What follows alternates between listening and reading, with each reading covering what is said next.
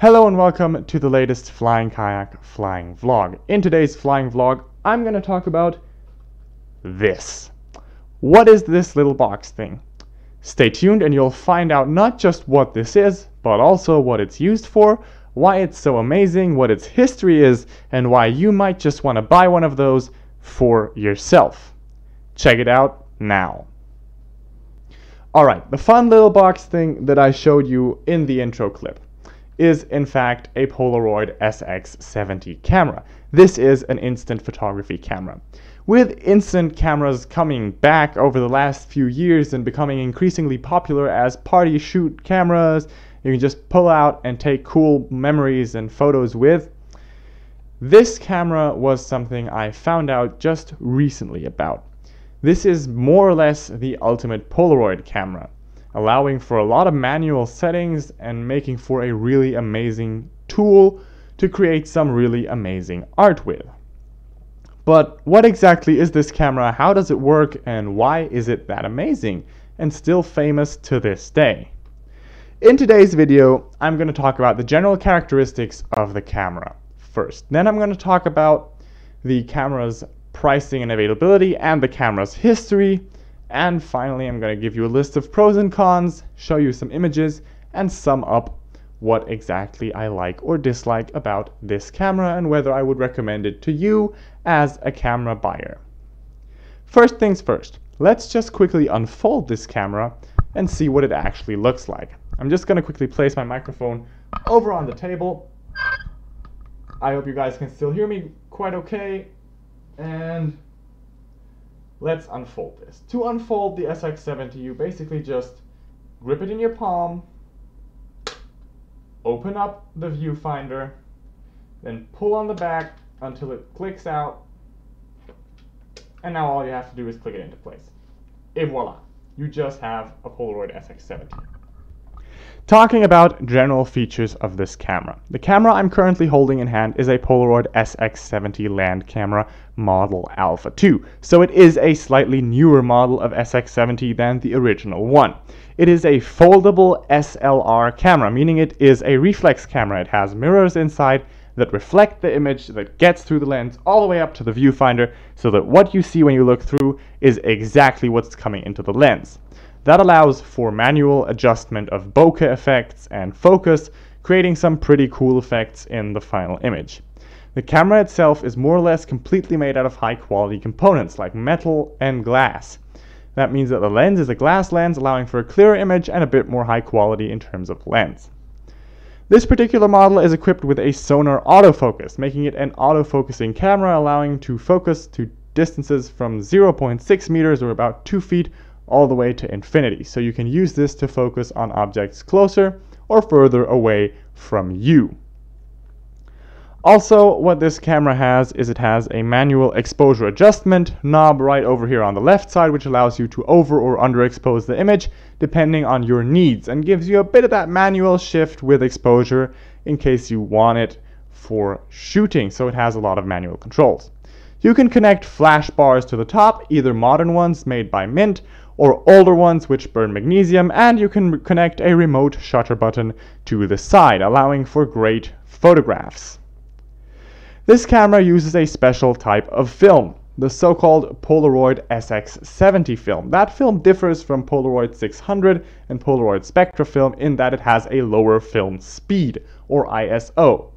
You might wonder what film speed is. Basically, it means that the film is a little less light sensitive than other films, meaning that this particular film will create a bit more natural looking colors, and it will most likely also create a little less grainy, more precise image. But it also needs more light than other film, which means that this film probably won't work as well indoors. I'm going to talk about how good this film actually works in just a few seconds. The film that is manufactured for this is still created by the Polaroid company, previously known as Polaroid Originals, previously known as the Impossible Project, which was preceded by the actual Polaroid company that made these cameras, and is still produced until today and can be found at many local retailers. The Polaroid SX-70 film has about 8 images in each film and an included battery, meaning that you don't need a battery to power these batteries included with the film. So you don't have to recharge the camera, you don't have to plug it in. It'll just work the moment you have film inside of it. Talking about pricing and availability, this camera is available online on various online stores as well as from the Polaroid official website. It costs between $50 for a working one in a not so great condition off of eBay, all the way to $500 off of the Polaroid store, which means that you have a relatively big price range. To get a usable one off of eBay, you'll pay between $80 and $120 depending on which one you get and if you can find a good deal, for example, in an auction. For this particular model, I paid exactly 80 euros, which translates to roughly $83 American. All right, so let's talk about the camera's actual history. The Polaroid SX-70 was created about 1971 and was produced until about 1981 and then succeeded by further models. This was the first ever instant SLR camera, which meant it brought a whole new type of photography to life. Now was the first time in history, way before digital cameras, that you could snap a picture and hold it in your hands just a few minutes later, and that is an incredible step forward. It made Polaroid cameras incredibly popular, and it allowed for a lot of art to be created that otherwise just wouldn't have existed. This camera also back then was one of the first SLR cameras that automatically adjusted its exposure, and later one of the first cameras that automatically adjusted its focus. So this is really a piece of photography history.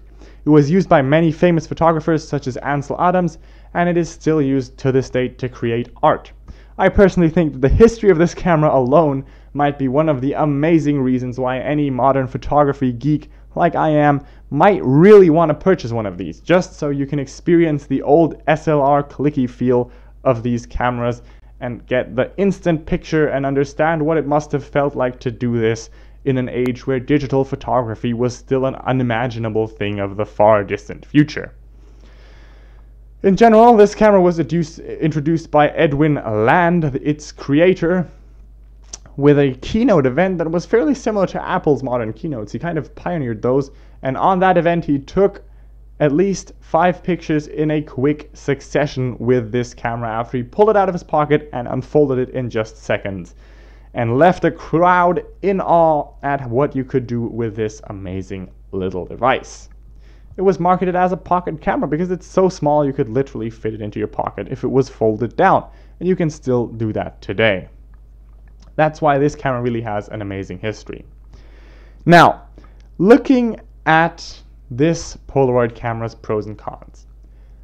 The good things about this camera are honestly the amazing manual adjustments you can make. With its focus and bokeh effects, this camera provides some amazing effects you can create on Polaroid images that you cannot do with any other instant camera I know of that's out there, period. If you want to create art with an instant camera, this is probably the way to go, as it's generally regarded as the highest end instant photography device you can buy nowadays, and also, well, there's a few more modern Polaroid cameras that are made as remakes of this one, but those are even more expensive. But in general, this is regarded as the standard high-end artistic Polaroid camera. This camera allows for incredible photos with incredible effects, which means that this is an amazing artistic tool. What I also really like about this camera is the fact that it's got a very natural looking lens, and with the SLR you can adjust stuff like focus automatically and see it, not just trust that the autofocus system on your camera is working correctly, as you have to do with other autofocus Polaroid cameras. Another thing I really like about this camera is the fact that the film price is slightly lower than other cameras for Polaroid, as the film itself is, I don't know, probably a bit easier to make.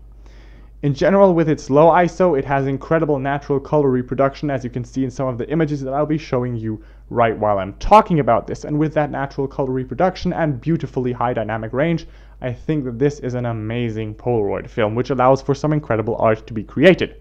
But one more thing that I really love about this camera is the black and white film. I enjoy the way it creates high detail, super cool photos, and I enjoy the way that these Polaroid photos just look amazing. Especially in black and white, you can see every little detail. They're incredibly sharp, and have a fairly high dynamic range. All things that I love in cameras, and that I especially love in a camera that was originally meant to be used as a casual shooting camera and is now an incredible artistic tool.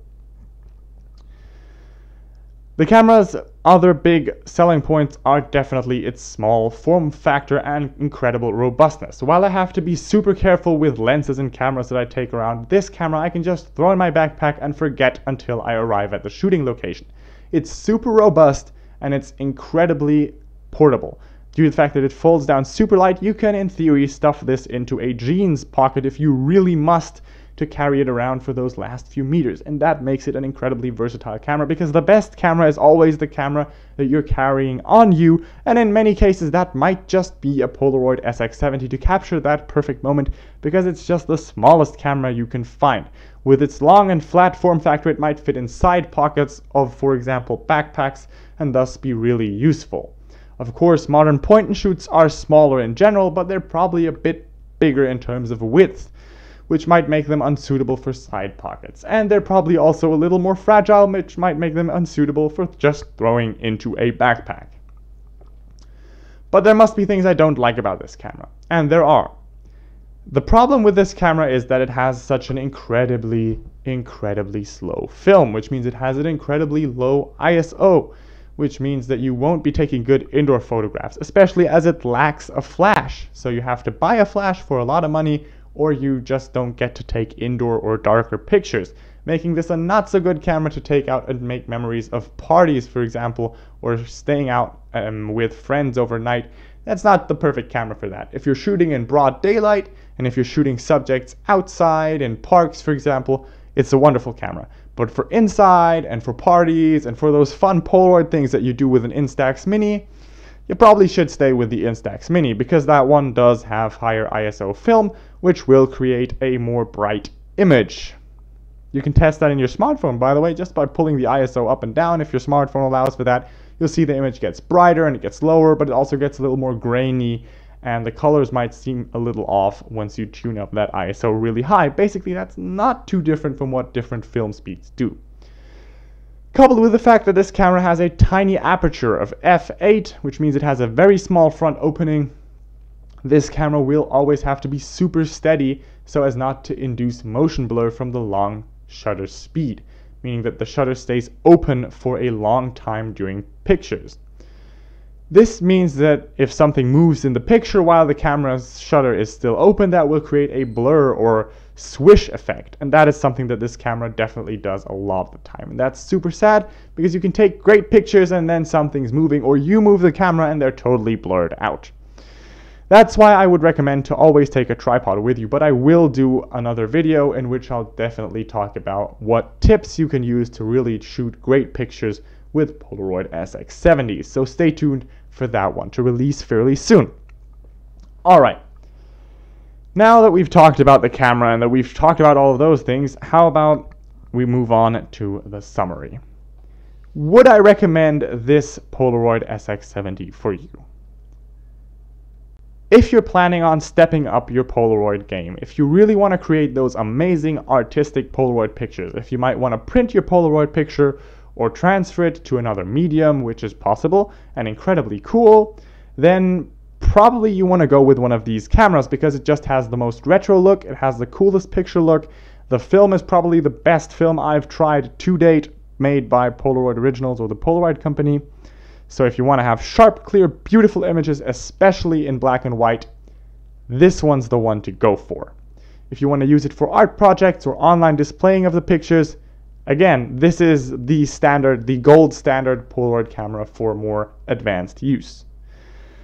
If you're just a beginner with Polaroids and you were trying to buy your first camera, or you just want to use it for fun shots with friends and making memories during that perfect party or out in summer, then this is probably not the best camera, because you'll need a tripod to hold it really steady and create those amazing good shots. You might get more blurred shots or more unusable dark shots out of this if you use it as a party camera, so perhaps stick with an Instax Mini or another Polaroid camera that's better suited to your creative task. with a price point of between $80 and $120 on eBay or other websites, or of course you could go for the full refurbished one for a very much more expensive price, but you'll probably get a 100% working model and a much better safety guarantee that this model will work for a long time. And of course you can always send it in for repairs. I believe they do have a warranty on those SX-70 products. So yeah, if you want to do that, you can go with a full price one. Either way, it's going to be worth the money. And especially if you find a cheap one on eBay, I see no reason not to buy it because it's an amazing camera. I've been using it for the last few weeks and I'm loving every bit of it. It's just fun to use, it's cool, it's quick, it's an awesome camera. And it really allows you to create some art and have some fun moments together with the subject and of course with this camera. If you want to do that, go ahead and buy it. I can only recommend it. Thanks for watching, safe travels, blue skies, and many happy landings, and see you the next time on the Flying Kayak Flying Vlog. Until then, have a good time. Don't forget to take lots of photos.